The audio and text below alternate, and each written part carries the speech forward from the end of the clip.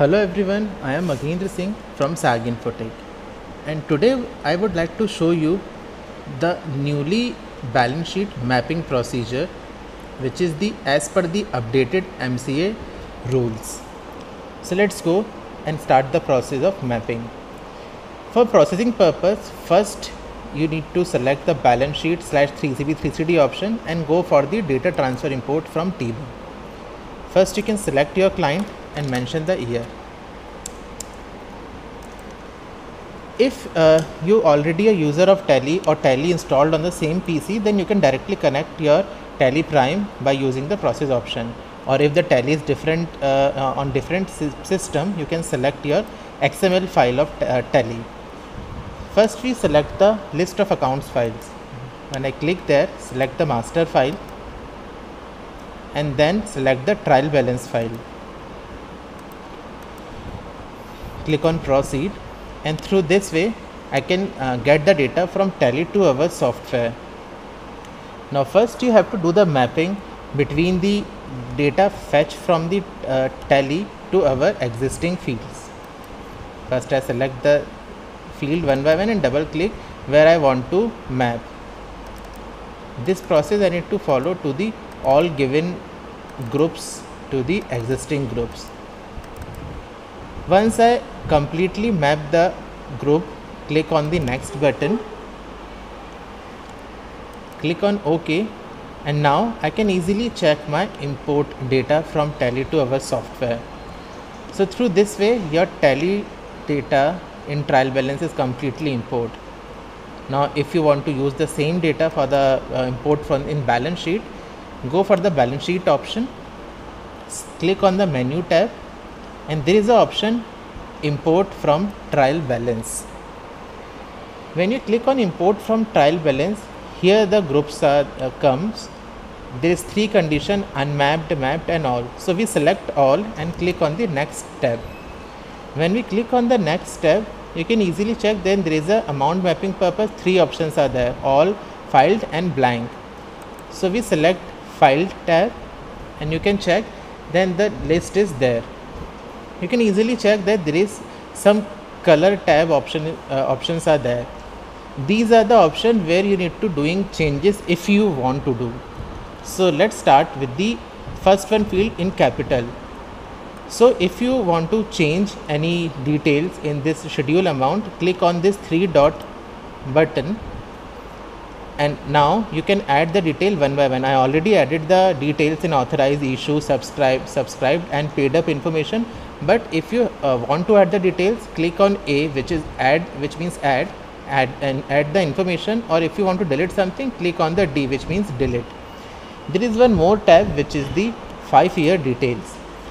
If you have any information of the 5 years information, you can just enter the information or click on back. There is one more option which is notes. If you want to mention any description in the print preview time, then you can add any note by adding click on new and mention your notes. There is one more option which is reconciliation. If you have any reconciliation related information, click there, mention your add, issue or other information, relevant information, and click on save. So it's automatically save the information. So this is the first part where you can just enter the figures or add the details or edit the details. Same this process you need to follow in all other green color fields. Click on these 3 tabs. Now go for the other tab, which is this yellow color tab. Now if you want to add this trial balance amount to non-secured non-current to current amount, what you need to do, click on the current amount and mention the 0. So the amount is automatically comes in current. Or if you want to add this minus figure in the current amount, so what you need to do, just add the same minus amount here, which is 26819. So it's automatically take the 0 in non-current condition. Same thing you need to do with the all other relevant information, and through this way you can update your data from non-current to current, and same process you need to follow with the other yellow color fields. Now you can check when you scroll it down, then the deferred tax and profit other relevant details are there. If you want to add something, you can just click there or add the information. We scroll it down, or if you want to edit something, same details you need to do for this other relevant heads. Here you can check the details are already 0, so there is no need to edit or add something because by default the details are 0.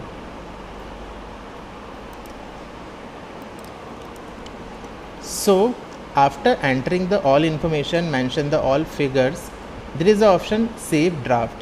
When you click on the save draft, your already entered details are got saved, and then you can transfer the detail by the final account by using transfer to final accounts option, like this. One more thing to note it down, which is that whenever you want to back from this given option, you don't need to click on this back button, because whenever you click on this back option, it's automatically reset your complete data, whatever work you done previously. So whenever you need to go back, click on this exit button. So here it's asked that do you want to save the already before, so click on yes, because I already saved the draft, and it asks you that do you want to exit, then you can click on exit. One more thing which is noted down, that if somehow that you not enter the complete information, or you want to continue with the same condition where you stopped the last time, so go for the import from the trial balance option, click on the next, and load the there is one more tab which is load draft. It means that whatever you work done previously and you save the draft, so you can again start the work from the same option by using the load draft. So it's load your previously saved draft here. So this is all about this mapping condition. Now go for the other options. When I click there, there is some new buttons are there, which is contingent liabilities and commitments and relationship with the stock of companies. This is also one of the newly added tab given through the MC department in balance sheet condition. So if you want to add these information, you can click there and enter your information. Now go for the other option, which is the non-current assets related information. There is a tab which is property, plant and equipment. When I click there, I can easily get the schedule, which is the tangible assets related page. There is one tab which is Benami properties. If client having any kind of Benami properties, they can click on add button, mention the particular year of acquisition, the amount or the other relevant information, and then save his. They can click on this button which is print with schedule. So whenever they take out the print or print preview, this one Benami property details are automatically appear there.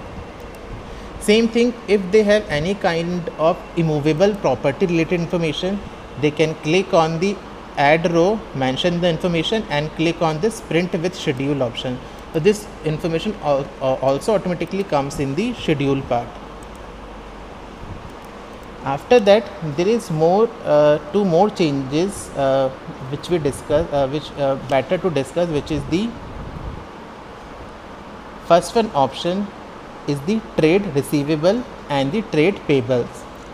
If the client want to update this information, then they can check this information from there by using this option, which show the trade payable amount. Or if client have the information trade receivable related information, click there and client click on this option which is aging schedule. So from there they can check their aging schedule related information. This is also one of the updated field or the part in our software. After that we go for the other option, which is profit and loss option. Here there is two more newly added part, which is the CSR activity and cryptocurrency. If the client having any kind of CSR related information, they can click on add and mention the information over there. Or if client having any information about the cryptocurrency, they can click on the cryptocurrency option, mention the information over there. And if they want to use the same information in print condition, so they need to click on this print with schedule. So these details are automatically taken in the print part. After that we go for the next part, which is the deferred tax assets. So deferred tax liability is also one of the important part. Let's discuss about that. So firstly, if client already mentioned the detail in income tax income tax software depreciation chart, then client no need to mention the figure. The figure are automatically he just need to mention the tax rate, like for example, if they want to add any tax rate, and then click on save. So through this way they can add this deferred tax related information in trial balance. But if the client not using the complete genius, they only using the single balance sheet part, then client need to mention the information in the particulars one by one, mention the amount one by one, and then click on the save option. If they want to take a print preview, they can click on the print preview option and they can analyze the details. And when they click on exit, software automatically asks you that do you want to import this information in the entry. If you click on yes, the details are automatically entered in the other field. There is one more point which we need to discuss, which is the information about your assets. When you click on this option, the three dot, you can find out that there is some particulars tangible assets related information. If you want to add or mention the information there, you can select this option. Now there is 2 points. First one is that if the client is not a user of complete genius, then clients need to click on the new option and mention the particular assets name and other description about this other tangible assets related information and save the detail. But if the client is already a user of complete genius, then they can easily import the data from the income tax depreciation chart part. If the client already enter the details in the income tax option depreciation chart, then client they can easily get the detail from there, from here. When you click on import, it's automatically pick the detail like this and it's appear. So this is the two part. If sometimes client don't know and they not using complete genius, then they need to enter detail manually, or if they already a user of complete genius, they can easily import the figure. Once the figure import, it's appear like this here. So this is also one of the important part if you preparing the balance sheet thing. So this is all about the updated conditions in balance sheet. Now go for the next other relevant information.